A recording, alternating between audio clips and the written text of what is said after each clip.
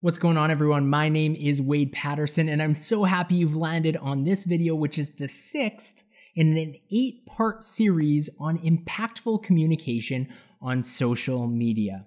The first video I did was all about Facebook and birthdays and taking the online offline. The second video was about LinkedIn and things like leaving a recommendation or writing a post, publishing a post, or doing a LinkedIn story. The third video was about Instagram and how you can make the most out of DMs and Reels. The fourth video was about Twitter and how so many people are talking and not that many people are listening, and if you listen, you'll reap the benefit. And the last video was about YouTube and how by interviewing other people, you can actually grow your channel quicker. In this video, I'm really excited because I'm talking about a brand new social media app that seems to be all the rage, and that is Clubhouse.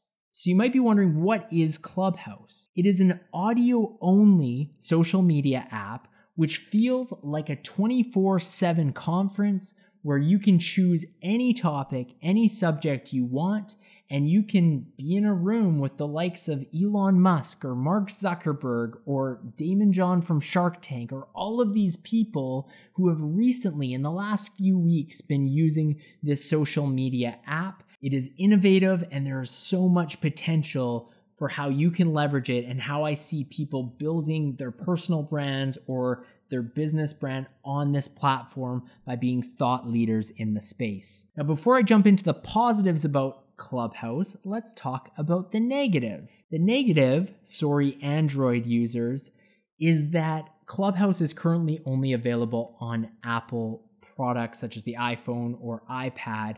Therefore, there's a huge segment of people who are kind of blocked out of using Clubhouse for now.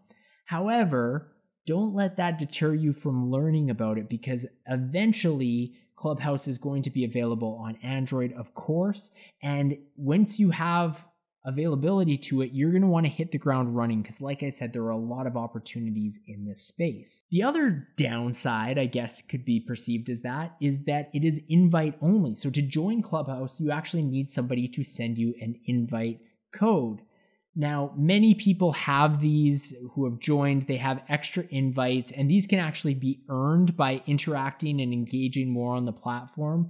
Therefore, don't panic too much if you haven't been invited yet. Likely you can reach out to your social media network and someone will have an extra Clubhouse invite they can send you, or you can comment below on this video. I'll do my best. I have a few kicking around right now. I'd be happy to invite you to the platform. So what is it? Once you're in Clubhouse, how does it work? Well, basically, you build your profile just like you would build any other social media profile. And once you're within the Clubhouse app, you can start following different subjects or topics you're interested in. For example, for myself, I'm interested in real estate. So that's one of the areas I follow. I'm also interested in cryptocurrencies. And there are many different people and channels that I can connect with. And this auto builds kind of a news feed for me of different rooms that I can join at any given time, which may be of interest to me. You can also start following other people who perhaps you already know on Clubhouse. There will be a big list of suggested people to follow when you join.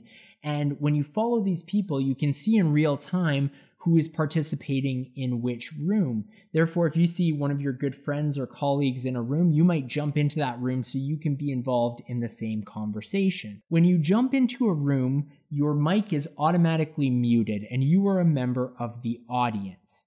You can't just turn your mic on at any point and start talking. In order to do that, you need to be invited to what they call the stage, which is a virtual term which basically explains you have access to turn on your mic and also to mute yourself.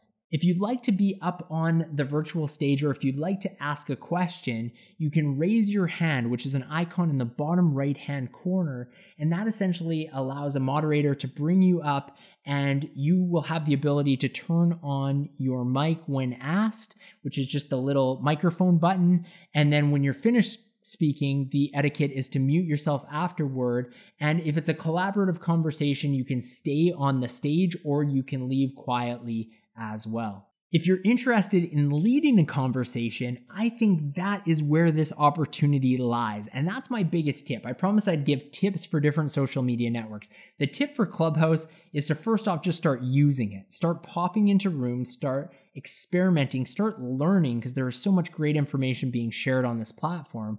But the second tip or challenge with Clubhouse is to actually host a room, to moderate a room.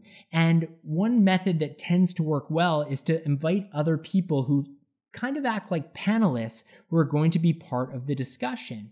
So you can create this discussion and almost treat it like an interview, but then as people join in the room as well, since you're a moderator, you can request that somebody comes up on stage and unmutes themselves and gets involved in the conversation. Or you can verbally just ask people to raise their hand if they would like to participate in the conversation, because sometimes people will be on the go, they'll be busy doing something else, and they don't have access to quickly grab their mic and start talking. Therefore, by leaving it up to them to raise their hand, if they want to speak, if they want to say something, they will have the ability to do so on their own. But by leading these rooms and by getting comfortable with moderating these conversations, again, you are putting yourself across as a thought leader in the space, as somebody who has expertise, as somebody who is giving value and content and facilitating a conversation around what other people are interested in. The number of people doing this, there are more and more every day that are taking on Clubhouse conversations, but it is so early. If you were watching this video when it is close to the release date of when I release it, you are early. You are going to be one of the first to do this. And like so many things with social media, the biggest benefit happens when it's early on. That's usually where the biggest ROI is. I hope this video on Clubhouse, the 6th video in the series, was helpful for you. Hopefully you learned something about this new social media app. I would appreciate it if you checked out the other videos in this 8-part series, which all have tips about how to be an impactful communicator on social media. If you liked this content, then give it that like, thumbs up, comment below, subscribe, turn on notifications. All of the above would be amazing. Thank you so much for watching this, and I will see you on the next video.